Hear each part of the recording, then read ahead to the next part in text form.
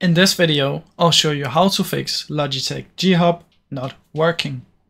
Now first what we want to try, guys, is open up our task manager.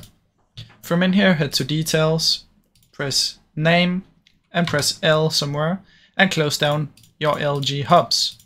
Simply press end task and make sure you close all of them down. Now after you've done that, you want to come down here and type in services, press anywhere and press L and look for Logitech G Hub updater service.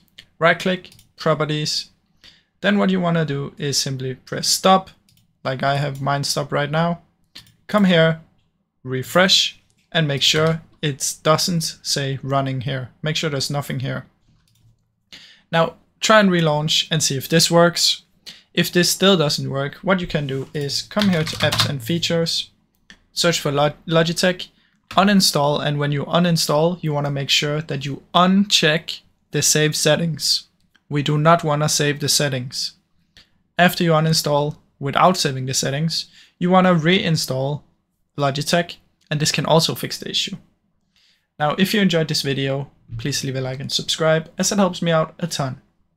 Thank you so much for watching.